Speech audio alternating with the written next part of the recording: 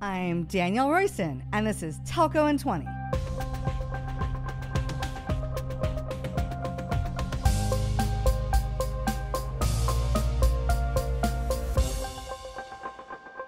The telco industry is an alphabet soup. Just when you figure out what the letters MNO stand for, it introduces a whole bunch of other acronyms like MVNA, MVNE, and of course, MVNO. And this segment of telco is gaining momentum. In a few weeks, MVNO leaders from around the world will gather at MVNO Nation Live in Valencia, Spain to talk about topics specific to their business. GSMA has also realized there's a growing market for this audience and is hosting a new event they're calling MVNO Summit at next year's MWC in Barcelona. And Totogi will be the principal sponsor of both events. So naturally, I had a few questions like, what's it like to start an MVNO? What are the biggest challenges to getting it off the ground? And what's the fastest path to success? Today on the podcast, I'm talking with Scott Venuti from Plum, a mobile virtual network aggregator, to answer these questions. He advises MVNOs on the best ways to get their businesses up and running and make them great. I can't wait to learn more, so let's take 20. Scott Venuti is General Manager at Plum. Hi, Scott. Welcome to Telco in 20. DR, great to see you. So excited to have you on the podcast. And today we're going to talk about MVNOs. You've been in the telco industry since 1994, so almost 30 years. You've worked at a network operator, you've worked at an MVNO, and now you're at an MVNA, a mobile virtual network aggregator. So tell us about those different roles and what's led you to Plum. Well, 30 years in wireless or telecom specifically is a long time, so thanks for the reminder. I got into this space right out of college, and my first job at the time was with Cellular One in New England, and it was on the customer service side. And obviously at that point, you're coming out of college just looking to try to find something. You never think that that's going to be the company or industry that you're going to be in for the majority of your career. Right. But here I am. Yeah. And it evolved into a number of management roles, focusing on account and channel management, not just at the local level, but also at the regional and national levels. Yeah. And with large carriers like Sprint, as well as some MVNOs, and also on the wholesale side with MNOs like Clearwire, who has since been bought by Sprint and now T-Mobile. Yeah. On the consumer side, I was working for consumer-facing wireless brands, and the focus was primarily on third-party distribution, including a big box, and those roles covered sales and operations. But I also started to get involved in the wholesale side and have had a number of leadership roles focusing on strategic partnerships, sales, account management, and operations. And today, as the commercial owner for Plum, I'm involved in really all areas of the business. Yeah. One thing in particular that excites me about the wholesale side is you're dealing with all sorts of different business cases. Yeah. Some people are focused on the enterprise space. Some people are focused on certain niche markets within the consumer space. But it's really exciting to have that mix of business focus. Well, I think the best leaders are always people who didn't necessarily do like a straight line to the top, but you saw different aspects, big and small, sales, distribution, wholesale. That just gives you such a great perspective. And now you're at Plum, which is, as I said, an aggregator. That sits, from what I understand, between a network operator and an MVNO. And so what's the benefits primarily that an aggregator is bringing to, say, an MVNO? Well, as you mentioned, MNOs have a lot of wholesale partners underneath them, but they do need to be selective, and they can't onboard everybody and bring them all direct and provide the levels of support that they need to. So because of that, most of the MNOs do have aggregators. And really the purpose of an aggregator is to do exactly that, to aggregate those smaller to medium-sized MVNOs and provide them with a connection to the MNO's network. And one of the benefits is that aggregators are able to provide a connection that may not otherwise be available to MVNOs if their only option was to connect to the MNO. Yeah. You have to be of a certain scale. Yep. And if you're not, that doesn't necessarily mean that the MNOs don't want you. It just means that they don't have the bandwidth to onboard you or support you the way that you need to be successful. Yep. And so where's that line between big enough to go directly to an MNO or no, I'm still too much of a small fry or small business case and I need to use an aggregator? Is that like number of subs or are they using some other metric? Yeah, it really depends. There are a number of large MVNOs who are connected through aggregators. So I'd say it's hard to pick up where there's a hard line. Typically you'll see partners who, if they're in the services space and they know what they want and they have their own billing platforms and OSS, BSS and are willing to make a large financial commitment to the MNOs, oftentimes they will connect directly. Yeah. But even some MVNOs who are at scale or believe that they can get to scale may be best suited to go through an aggregator. With an aggregator, they're likely to get more consultative approach to their account management to help those businesses grow, to bring people in. Like we've assembled the team here at Plum that has different experience throughout the different areas of the wireless world. And we also have internal and external support that allows us to leverage things like fulfillment, SIM kitting, things that companies that are going into wireless for the first time might not think of. Don't necessarily know. Yeah. Yeah. So for some of these partners, again, whether they're small or large, they may appreciate that consultative approach that an aggregator can bring to help them along. Yeah. So it's hard to say it's a hard line. Yeah. So is it even capital backing? You have like the funding to last. Is it more of a business case analysis from an MVNO perspective to decide to let them go directly to an MNO? Yeah, I think what the MNOs would like to see is, first off, the opportunity for scale. They'd like to see that you can get into the hundreds of thousands of subscribers relatively quickly. And again, it's not a hard line because there might be specific use cases that are appealing for an MNO to take on directly. But yeah, they want to know that you have the financial backing. They want to know that you have the scalability to grow the business to a level that they would need to see in order to support that connection. Those are really the main things, a good business case. And is there any concern from an MNO perspective that this MVNO is going to somehow be a competitive threat? You're coming in, you have a strong backing, and they're going to say, no, I don't want you using my network. Or these guys are small, and they're like, no, more subscribers using our network is always a great thing. Yeah, I love that question. We get that from a lot of potential accounts because here at Plum, we do have two sister brands that offer retail brands to consumers with Mint Mobile and Ultra Mobile. And a lot of times potential MVNOs will say to us, well, there's a conflict there. Do you want us to be successful or might we be competing with you? Yeah. And that ties into the same exact question you asked from an MNO perspective. And the reality is with hundreds of millions of wireless lines in the United States, the market is certainly big enough to support a number of players. Yeah. From our perspective, there's plenty of business to go around. So I think the MNOs kind of take the same look at that. You see that they separate out, as we do, their wholesale segments from their retail segments, and they really are different groups making different decisions based on the business lines. Talk to me about how long it takes to stand up an MVNO. I assume you have to get approval from a regulatory body like in the United States, the FCC, a license to operate. We see some of the language on the software vendor side of like, stand up your turnkey MVNO in 90 days. But from a realistic perspective, how long is it taking to set up an MVNO? Is that like a 6-month thing? Is it a year? Yeah, it depends. The regulatory process, we're not involved in that. And we do always encourage them to go through regulatory counsel and get that guidance. We do have some MVNOs or wannabe MVNOs who come to us and they've already either completed that process or are well down the path of that process. And then we have others who are just starting out. Typically, what we hear from most of them is that the process can be 60 to 90 days to go through the FCC approval processes. But that can occur while other things are occurring, like our onboarding and things like that. So I would say certainly it can be a matter of weeks. It's a two-way street. The MVNO needs to have things lined up, like what do they want their consumer-facing rate plans to be? What do they want their niche offerings to be? Things like branding and marketing and all those good things that go into starting a business in general come into play. Interestingly enough, what we find is that new entrants who don't have other businesses already are typically quicker to get up and running as opposed to large companies who already might sell other things or other services.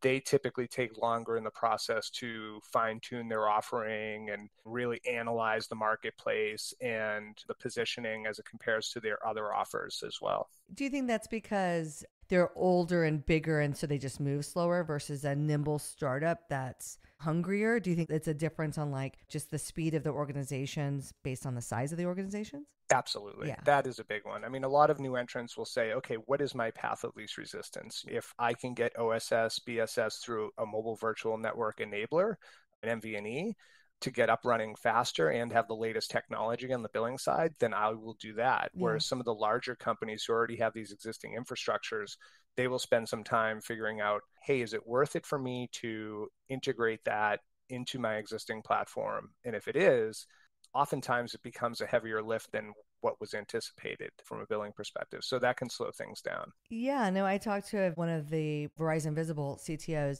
and he was telling me how Verizon really wanted Visible to use the Verizon stack, and it would have taken 18 months to get everything working.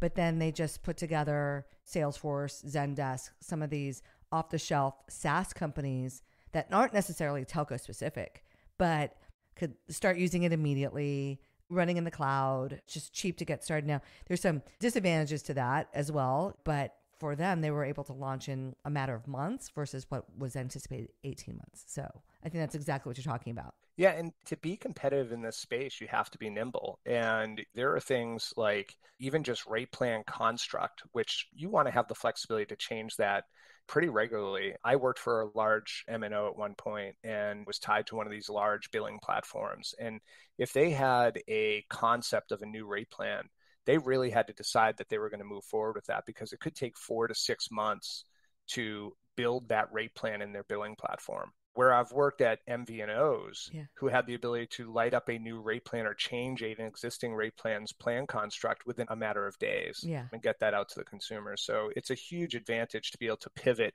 quickly in the marketplace. Well, I mean, not to get off topic at all, but my company, Totogi, makes a SaaS charging system. It runs in the cloud, and you can change plans in minutes. The reason why I was laughing when you were talking about the legacy systems taking 4 to 6 months, it's what I talk about all the time. And I'm encouraging MNOs, but also MVNOs, that speed really matters in business. I think Mint's done a great job with their advertising campaign with Ryan Reynolds and like edgy messages that really are being noticed in the market. And if you're a competitor, being able to put out and match what Mint is doing and move and being really nimble is so key for these MVNOs, and being able to differentiate, but even going as far as hyper-personalizing plans. No one does that today. Like dynamic pricing that you would see like an airplane seat. The guy that sits next to you on the airplane paid a completely different price than the guy on the right. And why don't we do this in wireless and mobile, where we're personalizing the experience based on the way an individual is using the network? I mean, I'm totally different than my teenage daughter. And so I'm totally passionate about it and could talk your ear off about rate plans and speed and all this stuff. No, it's super important. I'm biased. I think Mint does it extremely well. As we're consulting our MVNOs, we try to stress on the importance of being able to be nimble and adjust to the marketplace. And you've seen instances where some of our brands have adjusted to world happenings, whether it's inflation or things like that, floods. Immediately. Exactly. To be able to make some adjustments and get it out there. And some of them are marketing efforts to try to increase traffic. Some of them are trying to provide service to those in need, like you said, floods and natural disasters and things like that. So there's a variety of reasons to need to be nimble. And one thing I like to point out is that it's easier to make those decisions up front, because if you start out as an MVNO and you become of scale and you get a sizable number of subscribers on there, as the MNOs have seen, it's very difficult to pivot down the line to some new platform. So making those right decisions from an OSS, BSS standpoint really are important out of the gate. Speaking of speed, certainly the iPhone 14 with their eSIM only approach is kind of making eSIM much more known in consumer land. How do you work with it? How do you set it up?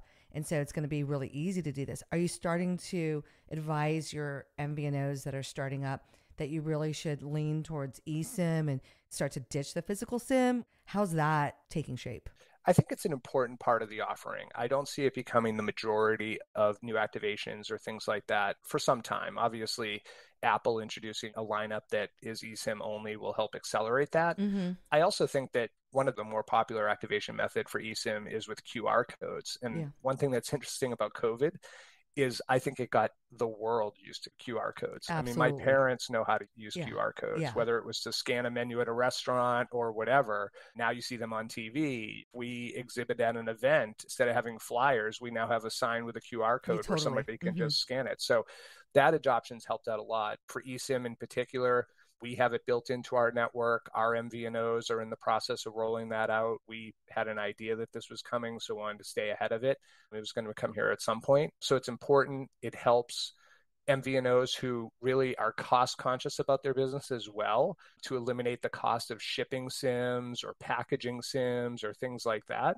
So it's another way to improve their margins and lower their initial cost per sale. Yeah, so let's talk about margins. So in a standalone consumer MVNO, what does good look like? Just to give us a scale, like 10% margins, 50% margins, like where are we on business margins? Margins vary tremendously, and we have different use cases. We have MVNOs, as I mentioned before, who focus on the enterprise space, and it might be less about being the cost leader Mm-hmm. to the enterprise that they're selling to, as opposed to enabling features that are needed or bundling wireless services with other features that Yeah. they're packaging together. It's like a giveaway because you're doing something else. Yeah. Exactly. And then we have other partners who solely focus on the wireless space, and it could be in the area of government subsidized programs like the American Connectivity Program, like you're seeing today, that's really taking off. Mm-hmm. So we have some MVNOs who model their business having network costs being less than a third of their MRC. Yeah. And we have others who model their business at the network cost being 80% of their MRC. Yeah. So it really depends on what their overall business is and, Yeah. and what they're trying to accomplish. Some are trying to make customers stickier by bundling them with home internet or other services that they already offer out there in the space. And as everybody knows, the more you get people tied to your brand, the more loyal they become and the less likely they are to leave. Yeah. Yeah. Yeah, and so we talked a little bit about some technology, and I'm a software girl. And so this tech stack that you need to run an MVNO, are they getting them from network operators or MVNEs or mostly building it themselves? What do you see when you look across the Plum set of customers? Where are they mostly getting their tech stack? Yeah, the trend lately over the last, I'd say, year plus has really been to lean on the MVNEs. As you know, there's a lot of tech savvy people out there in the world today. Yeah. So they may initially come to us and say, oh, we can do that. You know, it's just APIs. We can tie it in. We can do that. Mm-hmm. But then when they start to interview the MVNEs and they start to see how much they have to offer, you're seeing that all of a sudden there's a willingness and then an eventuality that they migrate that way. Yeah. It's faster to market. They already have it built. So you just plug in. Yeah, it's more from a technology standpoint, and they're more apt to keep up with technology as it evolves, the MVNE, meaning in that they have such a substantial amount of customers on their platform that it just makes sense for them to always have the latest. And do you see MVNOs starting to adopt SaaS software, Salesforce.com, or maybe a Zendesk for customer ticketing, or maybe even the MVNEs? Are they adopting kind of some of the SaaS software? Yeah, and we do as well for Jira and some of the others out there. So we encourage them to as well. Even a lot of the communication methods that we use between us and the MVNOs, whether it's from a technical support standpoint or an account management standpoint, we're using things like Slack and things like that are in the enterprise space that are used internally a lot, but we're using those with our partners as well, just to be quicker and tie tickets in through those platforms as well. So it's really helped manage the business. Yeah. And so it sounds like you are helping a lot of entrepreneurs start their new business. And I found out that you have entrepreneurship in your family.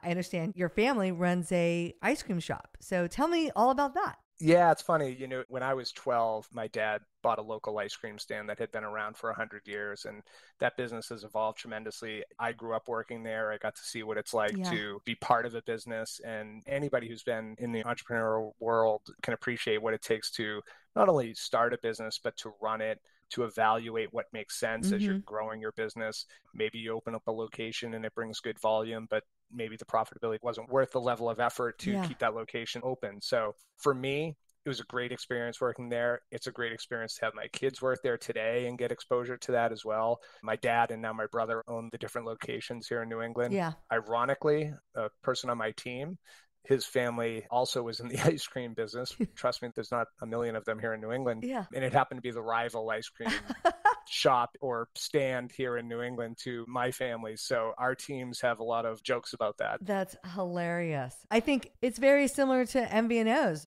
Business is business. What is our product? How are we delivering? How are we differentiating? What are our margins? How can we improve our costs? And I love talking about business. And this was a fantastic conversation about MVNAs, MVNOs, kind of the business of starting up and what it takes. And so, Scott, thank you so much for coming on the podcast. It was a great conversation. No, thanks for having me. I appreciate it. Awesome. Stick around because we're ending each podcast with a Telco in 20 takeaway. I have 20 seconds to tell you something you need to know. Did you hear Scott? It takes 4 to 6 months to create plans with legacy vendors? What? Guys, it doesn't have to be this hard. There's no reason you need half a year to roll out a plan. MVNOs and digital brands need speed so they can compete in their market. Marketing people are sick of dinosaur charging solutions. IT teams are tired of being the bottleneck. Businesses need charging systems built for the public cloud that deliver 10 times the performance at 1/10 the cost.